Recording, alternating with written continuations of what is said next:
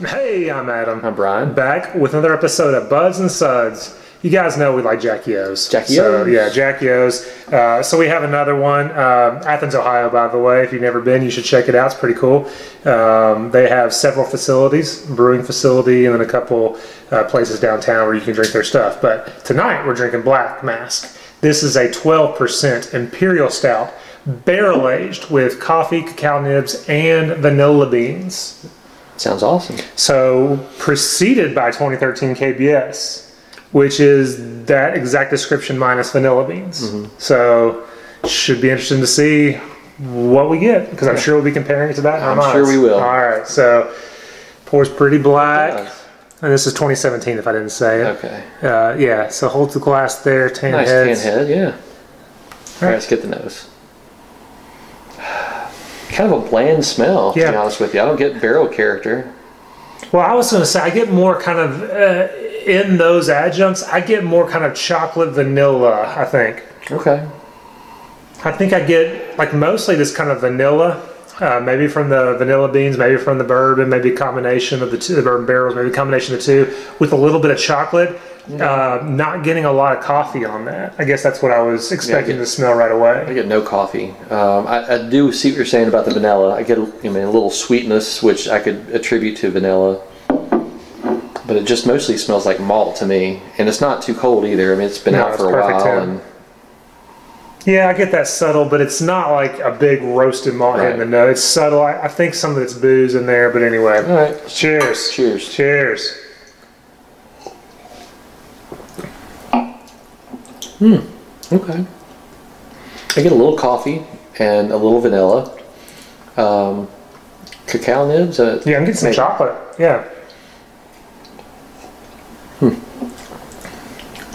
So I was going to say, I think I get second sip even more. Tons of vanilla. I think I'm getting way more vanilla than anything else. Yeah, I'm starting to get more vanilla too, and more chocolate. Yeah, and then the chocolate's coming after that. So I don't think I would call this a coffee stout at all if I was drinking this blind. Yeah, it's subtle if it's there at all.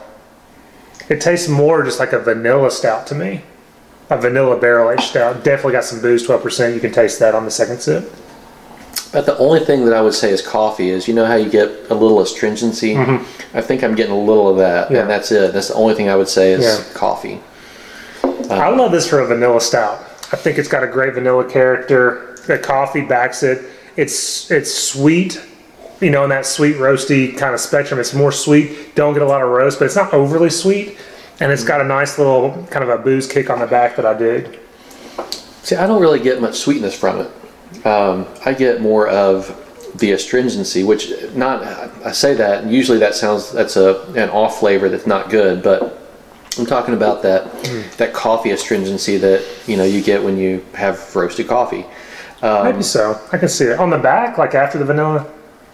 I'm getting mostly that. Like, that's really all I get, and then I get a little bit of sweetness, just a little bit. But I can tell it's vanilla though, which is nice. The predominant flavor I get is vanilla, like right up front. This big vanilla kick, and it's kind of like a little sweet with it. And I guess it's not sweet as in like Lizard of Cause, which we did earlier. Sweet.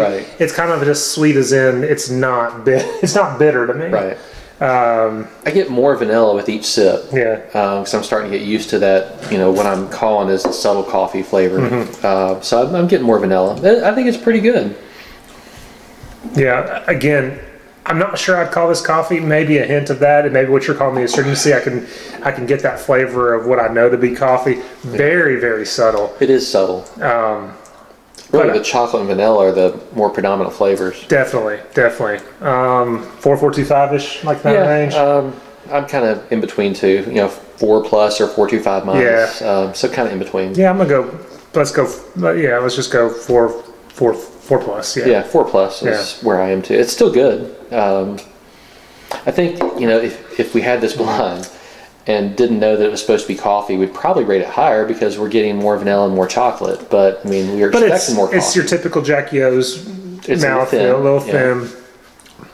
I mean, yeah, I think that's a fair rating. It's a good beer. It's worth trying. It's not. It's not crazy up there. But it's solid. I would like more coffee in this. I would too. Putting it on the label, you got coffee.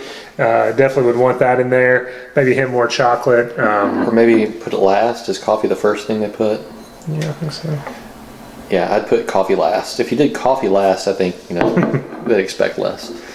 But seriously, I think it's a decent, it's a solid beer. It's not something I would seek out. Right. I'm glad I tried it. Most everything we get from them is solid, and some things are even getting into that upper tier. But yeah, this one's definitely worth trying. Another great one. Definitely sip on it for a while and enjoy it.